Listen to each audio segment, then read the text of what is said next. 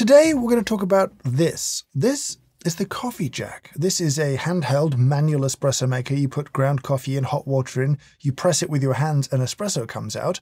And it is perhaps the quintessential coffee Kickstarter cautionary tale, a phrase that I did have to practice before saying it out loud. And today I want to talk about both it as a review. Does it work? Is it good? Does it make tasty coffee?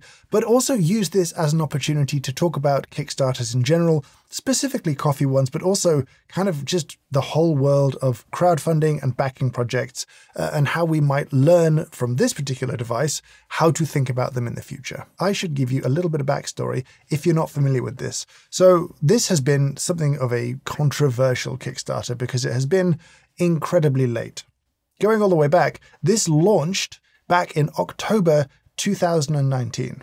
And back then, they were proposing to deliver round about May the following year, so May 2020. Some of you will probably see where this is going, knowing what happened in the year of 2020. But they finally delivered this to me in February 2023, which is really, really late. And people accuse them of all sorts of things. People accuse them of being scammers. They just got a lot of flack from all sides. And let me be clear, in this video, I am not out to vilify or demonize the people that created this product. I'm sure they have had a very stressful few years finally bringing this thing to market through all the challenges and delays they had. And so, to be honest, I probably have more sympathy than I do anger, but that's kind of what we're going to talk about today. So going all the way back, it's 2019, I see this, loads of people send it to me, it's a really successful Kickstarter, it's kind of everywhere, so I'm like, fine, it's £69, I will back it, I'll have a go, I'll see what happens. Not really sure what they were going to make, it seemed ambitious to create that much pressure in this small of a space with this kind of a mechanism. And then in 2020, the world happened to everyone. People who were trying to manufacture products in China had a really difficult time, and this got pushed back and pushed back and pushed back. And then when they did start to get into manufacturing, they had loads of issues. And so I think by August 2021, they'd issued like a big, long update on Kickstarter, kind of covering everything that had gone wrong up to that point, aiming for delivery towards the end of that year. For context, the Pico Presso by Wakako was launched in, I think, June 2021. So that was out on the market ahead of this thing. This would have been first, but that beat it to the punch by quite a long way. By May 2022, they'd issued another update being like, it's okay, it's manufacturing, it's shipping, it's manufacturing, and it didn't ship. And I think this constant stream of updates was very confusing for people who had backed this project. Some people felt they were being strung along by scammers. Others were kind of reassured, and others who probably knew something about the process of getting stuff made were like, they're having a terrible time. And, you know, luck is against them. Their designs are problematic, it seems, and they've got lots of stuff to fix. But that's the nature of building stuff. So they finally delivered it to me. And this is what arrived. This is my £69 worth of coffee maker. Notable, I think, to say at this point that if you buy one of these new today, it's £150, which is a lot more. So I got a pretty big discount for my Kickstarter sort of contribution. If this was the only thing that had arrived, maybe this review would go in a different kind of way. They did also send a few extras through. I think I bought a stand along the way, and then they sent me a bunch of stuff for no real reason. But it does change the pricing for this thing. You know, I'll talk about this as is it £69? Is that good value for money? But that's a question that's only really relevant to people who paid that money back then and got the Kickstarter unit. Later, when we talk about should you buy one of these today, it's a very, very different financial equation. I guess now we'll take it to pieces and show you kind of how it works.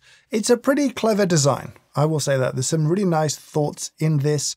It is well made. I can't help but compare it to the Wakako Pico Presso. Now, we did test that product in a strange day out in London where we took a bunch of portable espresso makers and made espresso in a bunch of strange places. The Pico Presso in the middle of the Thames. If you haven't seen it, it's up here if you want to watch that. I do recommend it. It was a good day out. This thing breaks apart into kind of two main pieces. The bottom here is your basket. That's where you're going to load and tamp your ground coffee. They do come as standard with a kind of little pressure valve here to act like a pressurized portafilter to give you crema with coarsely ground coffee. You can take it out pretty easily. I took mine out. I don't want to do that. I've got good grinders. That's not a problem for me. Then you've got the sort of main piece of it.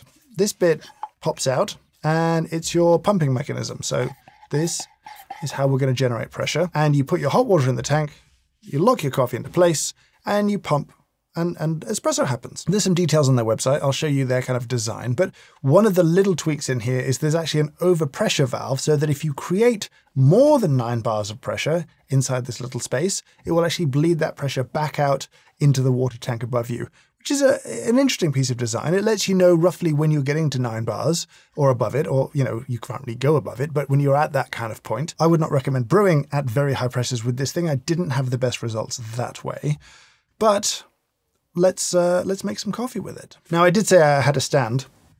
This is the stand. This unit does sit very neatly on top of it. You kind of need it if you're going to make espresso. I don't have an espresso cup that this bit would sit on sort of safely. You know, you'd be pressing onto a cup. I don't really think it's something I want to be holding in the air because this is an open container of near boiling water. So I don't know. I don't feel like I want to be kind of splashing that around over my hands. So I do want it down on something, but I want it on something robust and significant. The stand is, I think, £45. So it's a little bit expensive, but I would say if you're making espresso with this, pretty much essential. If you're just making an espresso-like thing at the bottom of a mug to put some hot milk in to make a cappuccino or a latte, sure, I could see how you could get around that if you're not obsessing over the espresso. But if you do want to drink straight espresso and have a good time, I think you need the stand. So factor that into the cost right now. Now, I am going to have to preheat this unit quite significantly. If you put boiling water in here, and I stuck a probe in it and had a look, the boiling water without preheat will drop to low 80s, like 81, 82 degrees Celsius, pretty much instantly, and it'll hold there for about a minute or so before beginning to decline more often. That is too cool for most of the espresso that I would want to drink. Interestingly, if I dump that water out once it's stabilized in temperature and put boiling water in, it held at around 91 degrees Celsius. And if I dumped that water out and put fresh boiling water in again, it was still at around 91 to 92 degrees Celsius. So a preheat is essential, but double preheating is not. But you want to preheat until right before you brew, dump that water out, fresh boiling water in, and then go to get the best temperatures if you're brewing lighter roasted coffees. Now, from a user perspective, getting coffee into this little basket is a little bit tricky. They don't give you a dosing funnel or anything like that with it. It just comes like this, and it's sort of up to you to get the coffee in. I happen to have a dosing ring that just about fits, so I'm going to use that, which is cheating, but I don't want to make a mess. Give it a little needle distribution. Dose-wise, I think with lighter roasted coffees, you wouldn't want to be above 15 grams. This is about 14.5 grams in here today. I say about 14.5 as if that's not incredibly precise to most people, but still, you know what I'm talking about. I would recommend distribution with this thing. We'll talk more about the dynamics of its brewing and its evenness in a second after we've made this coffee and what we might do to improve it. And I'll give you kind of my best shot routine that is a little different to maybe how they would recommend you use it. Now, this is the tamper that is extra. It's about £30, I think. It's quite nicely made. It's branded and everything, little etching on the bottom. It annoys me that this is not standard. Without this, you have no way to tamp it. I think it looks like they almost lock it in to tamp it in one of their videos. I would not recommend that at all. I think this does need to be tamped. And so again, this I think is close to essential or a suitably fitting tamper because frankly, as this is custom made, it annoys me there's a little bit of play here. That shouldn't be there. I don't want a little bit of play. I want a perfect fit. This is designed by you for your product. Just the tolerances should be right. Sorry to complain about these things, but it's just nicer when they fit nicely. I'm not going to load that in straight away because we'll need to preheat it and then dump some water through it. And I'll explain kind of a bit more about how the pumping mechanism works. So this is my preheat water. It is annoying to have to boil a kettle and then potentially boil a kettle again to do this. The way this works is interesting. What I'm going to do, I could just turn this upside down and dunk the water out, but actually we'll push it through because it's instructive. As you push down, nothing seems to happen, right? And that's the kind of pressing out moment.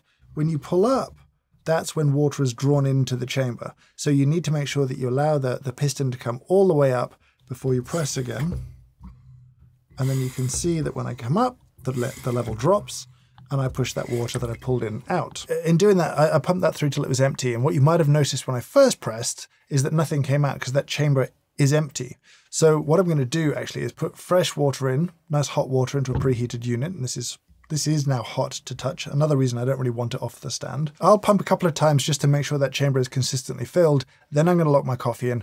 I'm going to brew some espresso. And then I've got a minute while this tears to start pre-infusion. So I'm going to give it maybe 3 or 4 pumps, which will take me to 12 to 16 mils of water going into the coffee. It's pretty consistent that when you pump, if you've allowed it to draw it properly, it'll give you 4 mils of water.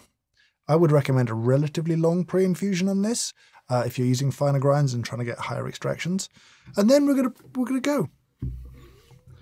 And you'll start to feel resistance build, and you get a nice steady flow of espresso. I'll generally aim for about a 3-to-1 ratio. That seems to work best for me. It's not bad. It tastes a little bit like it's channeled. What you want in an espresso is all of the water to pass evenly through all of the coffee. If you get a sort of channel where some water can pass more quickly through the coffee, that water doesn't pick up much flavor, adds quite a lot of sourness and also bitterness because it will over-extract that coffee because more water will pass through a smaller amount of coffee around that channel. And that's what that tastes like to me. It doesn't taste incredibly even. That was well distributed, that was well tamped. And I think there's a couple of flaws in the design that cause that to happen. But I think there are some things you can do to mitigate that. Let me show you what I mean. You can see in the puck itself a kind of divot in the middle, a kind of soft spot of divot here where it feels like the pressure has kind of dug a hole in the middle of the puck. And I don't think that does good things for flavor when that happens. And it seems like as the pressurized water is pushed through the shower screen, it's more concentrated at the middle and it's kind of digging a hole in the coffee that way. I also think that the basket itself, the design isn't great. I don't think the holes are problematic, but there is quite a large area where there aren't that many holes. Let me clean this out and I'll show you. If you look in this now empty basket, you'll see that there's a little sort of a logo stamped right in the middle, in an area right in the center of the basket, where there are now no holes because there's this logo kind of stamped in the middle. And I don't think that's ideal, especially when you've got a kind of tunnel of pressure coming from above. I don't really know what it's doing to the flow, but it for me, has not been ideal as an extractor of coffee. That's, like I said, it's not bad. What you can do to mitigate that, though, is what's called a paper sandwich. Now, before I set that up, what I will say is cleaning this is relatively easy. It knocks out pretty easily, but often I would use something like a little towel to wipe the inside of a basket out. In this case, it really seems to collect coffee around the edges of the rim. It's kind of hard to see, but you go in there with your finger after you wipe it out and you'll find some. So this really needs a rinse after every use in order to get rid of everything here, and then a dry wipe to make sure it's nice and dry and clean again when you're done with that before you prep the next puck. So these are the papers we're going to use for our little filter paper sandwich. These are designed to be used at the bottom of espresso baskets. If you want a video about how I make espresso and all that stuff, that's also up here. You can watch it if you want to know more about that. Anyway, we're going to awkwardly press one to the bottom of this thing here.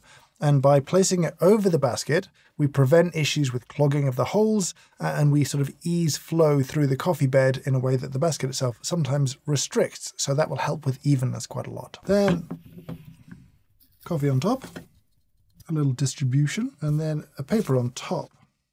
Now the paper on top is going to essentially protect the coffee from aggressive water. It will prevent that kind of channeling happening a little bit. It is a little awkward, and we've added a little bit of cost to our espresso because those papers are not free and they cost money, and we've added time and complexity, but we should get a more even flow, a better flow from the finer grind. It'll flow a little quicker, which is good, and should taste much, much better. What you get, I mean, it looks pretty good. Not true espresso, if you know what to look for, but much closer. And that's a kind of lungo style thing. It's a 3-to-1 ratio. It's about 3 times more liquid than the coffee I started with. I would say for lighter roasts, this is essential as a ratio. I think with darker roasts, you could go shorter and have more of a ristretto style thing. But for a good extraction, I haven't had much success at under 3-to-1 ratios. It's a much better shot. Texture is very nice. It's still got some nice body. It's got some sweetness. It's got some sort of heft to it a little bit more. It's pretty light roast. You know, it's not in the sort of medium to dark end of espresso. It's at the lighter end of espresso. But that's a better extracted shot. I wouldn't be unhappy with that if I was served it in a cafe. You can taste the temperatures a little bit low. And I wish there was a way for this to brew a little bit hotter. I think that would sweeten things up a little bit. Give me 2-3 more degrees at the start. That would really help. But it's not bad. Let me clean up so we can talk about this and also Kickstarter again in a bit more depth. So that, I think, is a fair summation of my time pulling shots with the Coffee Jack. And it's been interesting and it's been kind of fun to use. I hope that they make another one. I hope that they evolve this product into something else. And that's because they now know what it is to deliver a project of this level of complexity. Because if there's one takeaway from this video, outside of the coffee jack, that I want you to sort of have, it's that when you assess a Kickstarter, that's the question. Has this company ever delivered a project of this complexity before? If you looked at Coffee Jack, they did have a track record of delivering on their Kickstarters, but none of those previous projects had anything like the level of complexity of this. We've talked many times on this channel about just how hard hardware manufacture is, especially at the beginning, the first time you do it. This is not an isolated phenomenon to coffee or to Coffee Jack. Even Fellow, a company with a track record of delivering relatively complex products, did struggle when they did their first grinder, the Ode. It wasn't flawlessly delivered, and that's understandable. Getting this stuff right is really hard, because until you've done it, you don't know what you don't know. You go into it full of optimism, full of hope, you know what the challenges probably are, but there's a bunch of stuff that you don't yet know about. But if they did it again, I guarantee it would flow so much more smoothly, so much more quickly, and I don't think they'd have the same level of issues. And so it's tricky. The kind of nature of Kickstarter is, here's a massive discount because we don't know what's going to happen and how it's going to go. That's not the nicest way of putting it, but I got something that's worth £150 for £69. I had to wait 3 years for it, but I got it, and it works, and I can tweak it and make it do what I want to, and that's not a bad deal. At £69, this, I think, is great value for money. At £150, plus 30 for the tamper, plus 45, 50 for the stand, well, then you're up against things like the Flair Pro, which I think is a more capable, if less portable, espresso maker. But I understand why it costs what it costs. This, compared to something like the Pico Presso, feels way more premium. It's solid, it's sturdy, it feels built to last. The Pico Presso feels plasticky, and that's occasionally useful. It probably has better thermal retention than this thing does, but it doesn't feel quite as nice. Then it depends what matters to you. But now, I really, really want to hear from you. Have you got one of these? Did you get one? Are you a Kickstarter backer? Tell us of your experience. I'm sure you went through some frustration. I think that's a given. Now that you've got it, are you getting on with it? Are you brewing often? Did you end up getting something else while you were waiting? I will say I've actually used a couple of these units, and this one here in my hands, has been a little bit more consistent and has made better tasting coffee than the other one. I don't know if that's common, that some people have had issues and some haven't. Maybe I just got very unlucky with one of the units that I got, but this one works well. Does yours? Let us know your experiences down in the comments below. But for now, I'll say thank you so much for watching, and I hope you have a great day.